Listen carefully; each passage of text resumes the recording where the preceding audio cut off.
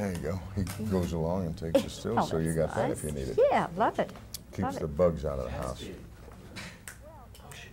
Well, Claude Akins, when are you coming to Fort Worth and play our colonial Well, course? I was... Sorry, hold on a second. We need a backlight Okay. here in quad that we had out at G2.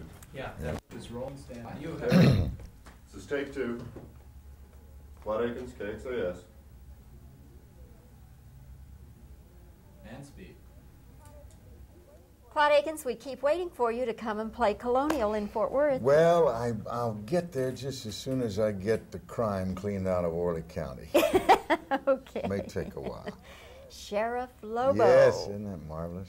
The Misadventures of Sheriff Lobo. Yes. So hopefully the title is indicative of the fact that we're going to make a comedy. Sometimes you have to say that up front so that people understand it's funny. But now I think from the scripts that I've heard that we're doing and all, I think we're going to have a truly funny show. I'm looking forward to it because I started out my career in summer stock doing comedy. And I played a lot of heavies and I got killed by a lot of people and killed a lot of people. Then I went straight when I did Moving On, and now we've come full circle. I get to do a comedy again. What about BJ and the Bear? Are you still going to do that? No, he's going to drive his truck off someplace else if he can get the fuel for it. And we'll be on our own. We'll probably run into him at a sheriff's convention in Las Vegas. There's plans for a show that will combine the two then. But we will mostly be separate. Your father was a sheriff. Was a police officer. Yeah. Police officer, And okay, that's but what- in law enforcement. Oh, yes, yeah. Is there anything at all of your father in the characterization of Sheriff Lobo? I think there is. My father was a very good police officer and was my idol.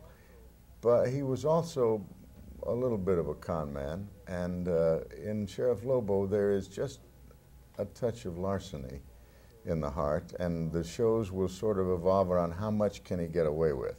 I mean, you got a sheriff that drives a Cadillac Seville for a squad car. It's got to be indicative of which way we're going. You think sheriffs around the country are going to like it or resent it? I think they're going to like it. I presented some awards at California Highway Patrol recently for Officer of the Year awards up in Sacramento. And I said at the opening speech, I said it's amazing what happens to you when you drive a truck, you know, the places you get invited to. And then I said it's even more amazing when you play a crooked sheriff. And they all seem to understand that it's tongue-in-cheek. But there will be somebody along the way, Claude, that will take offense to it. Are you prepared to handle that? Oh, I think so, yeah. The reason that I now have an unlisted phone number at my home is because when we were on the road with Moving On, truckers kept calling, because I was in the phone book for all the years. Truckers kept calling like at 2:30 in the morning saying, "I want to talk to Sonny." And my wife would say, "Well, he's not here." Well, he said, "Listen, I got to tell him about that truck and what the things, and you know." And finally she said, "Well, he's on," one of them found me in San Diego at 3:30 in the morning one time to tell me that we should have had a different gear change when we went up a hill, you know. So people will find the things, but I have always said any criticism is better than no criticism at all, because at least it means they're watching the show. You bet. You bet. Is it true that you actually started your career as a youngster as a singing robin? It was a part of a talking robin in a church play when I was 5 years old. That's how it all began. I tell you, I heard that applause, and I have been waiting for it all my life and working for it. That's probably what started the whole thing. My mother said it's because I was just a show-off. I don't like to think that's true. I like to think it's because I'm an actor who wants to hear the applause. Well, what does the talking robin say? I don't know. I don't remember the script on that. I don't remember the lines, but I remember it was a church play, and I remember I was very proud because I got picked and I got to do the part of a talking robin. Claude, supposing you hadn't been fortunate enough to carry on, because we both know actors who are good but never really have had a chance to make it, what do you think you might have done? I really don't know, and I shudder to contemplate that. This is such a part of my life, and I have been so fortunate that I have made a good living doing what I enjoy. And actually, though I would not want the word to get around. I would pay them to do what I'm doing, but I, of course, don't want them to know that. But I don't know what else I would do. I'm possibly something in sales or rob banks or I don't know, you know.